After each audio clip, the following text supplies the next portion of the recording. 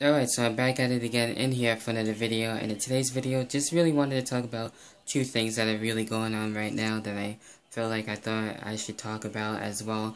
Not only that, got Survivor Series 1996 going on for the WWE Network as well, so with that being said too, with the Survivor Series predictions, definitely be on the lookout for that with In the Hot Seat Live, and definitely go like the Facebook fan page as well, where I update you guys on the topics and what's going to be talked about too on the shows and everything like that, and as well various other things that you guys might want to talk about.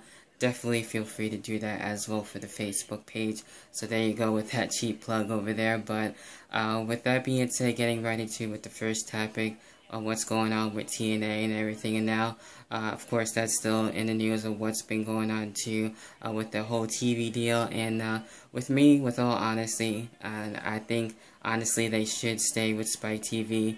Last I heard, now they might stay probably with them, or probably going over to Destination America, which is really, I thought, it's Dish type of thing, really, since I have it on Dish, and I think it's I thought it was anyway, a satellite type of deal, for that matter. So with that being said, I think them staying on Spike TV is actually a little bit more of a better deal, since people have that channel more. It's a local channel. They can stick with them, and not only that, actually help themselves be promoted more, which they really do need that too as well.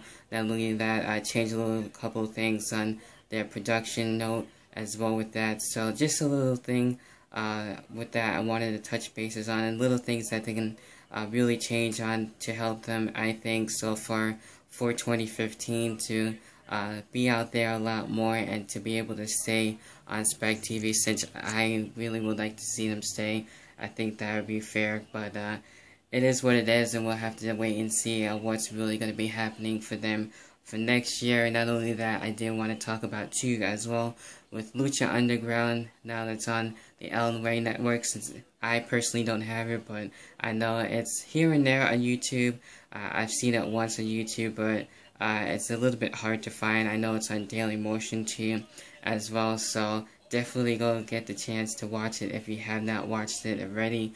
I saw the first episode and I actually did enjoy it, and it's pretty much where it's in a way like a reality show, but of course more towards the wrestling, and they have guys like Chavo Guerrero over there, which is really damn cool at the moment, and they also have Ezekiel Jackson over there, John Morrison, and of course guys from AAA, I believe, and other masked luchadors as well, and as well other former WWE talent that are there, and from other companies too as well on top of that. So it's a nice alternative. It's something new that we aren't really used to, and it's a nice new company to actually really look at and worth paying attention to if you guys like that type of thing. But of course that's up to you. So for me, honestly, I do like it. I think it's pretty damn cool, and as honestly worth watching too as well on top of that.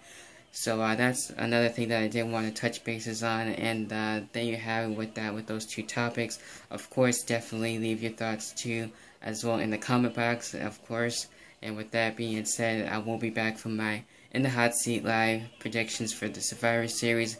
If anything changes, I will definitely let you guys know as well. So with that being said, I will catch you guys most likely in that video, but you never know. And with that being said, I'll see you when I see you.